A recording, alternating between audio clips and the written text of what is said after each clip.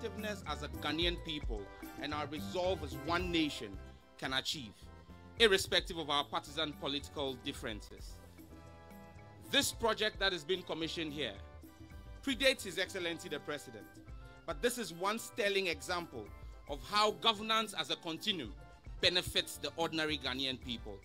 Mr. President, it is on record that since you assumed office as the President of the Republic of Ghana, your investment in the railway sector within these few 6 years far outweigh all the collective investment in the railway sector in the past 16 years.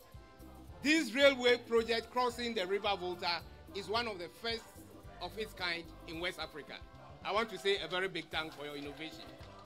We are met here today to commission this very important road bridge, the AFIENYA Road Over Bridge project, which is being constructed as part of the new 97.7 kilometer standard gauge railway line from TEMA to MPAKADAN. The project, a brainchild of the first MPP government of 2001 to 2009, when the highly respected Christopher Amiyao Akumfi was Minister for Ports, Harbors and Railways, was conceived to create a multimodal transportation network involving road, rail and lake transportation, which will facilitate the haulage of cargo and the movement of people from the southern part of the country to the northern sector through a mix of intermodal transport systems. Currently, the transportation of domestic freight and transit freight between Accra, Tema and northern Ghana, and further to Burkina Faso, Mali and Niger, is essentially road-based via KUMASI, Tamale, Bogatanga, Navrongo and Paga.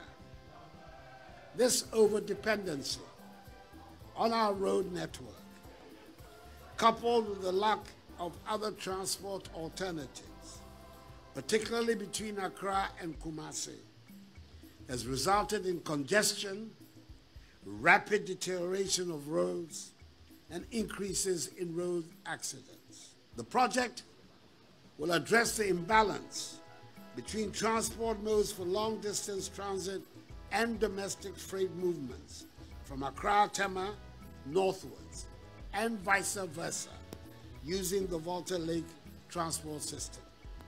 In particular, existing port operations in the Tema port will be improved, resulting in reduced vessel waiting time, container dwelling time, which will improve the competitiveness of the port, as well as lead to reduction in freight transport costs and enhance safety.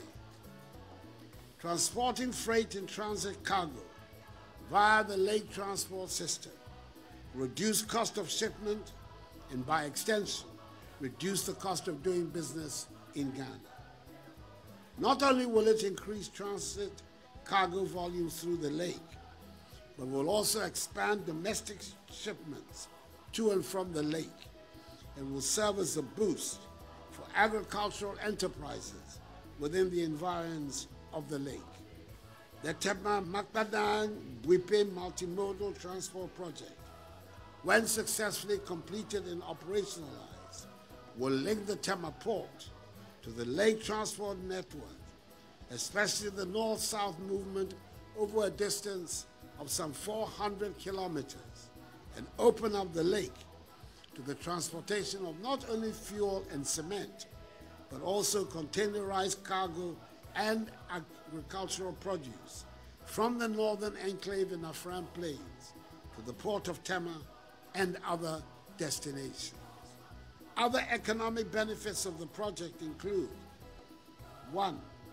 Reduction of pressure on the road network, including the Eastern Corridor roads, which are under vigorous construction, thereby reducing their early deterioration and increasing their service life span. 2. Minimization of the cost of transportation of bulk commodities, containers, and agricultural produce to the ports and other destinations. 3, provision of affordable, reliable, and alternative means of transport for passengers who are not served by the road transport system along the corridor. And 4, construction, operation, and maintenance works of the railway infrastructure, which will provide direct and indirect employment to a significant number of Ghanaians. Ladies and gentlemen, this ceremony is part of a series of infrastructural projects lined up in the railway sector to develop and extend railway service across the length and breadth of the country. I want to reaffirm my commitment and determination to provide an enabling environment and support for the development of a modern railway system that will not only benefit the present generation, but also generations yet unborn. Before I conclude, I want to put on record that in the last 5 years of my administration, more construction activity in the railway sector has gone on than in any period since independence. We've laid a solid foundation which will receive an even greater impetus by the end of my tenure in 2025. My commitment to the development of a new modern standard railway network is unwavering. Accordingly, Nenen, ladies and gentlemen, it is my singular honor and pleasure to declare the AFIENYA Road Over Bridge duly commissioned.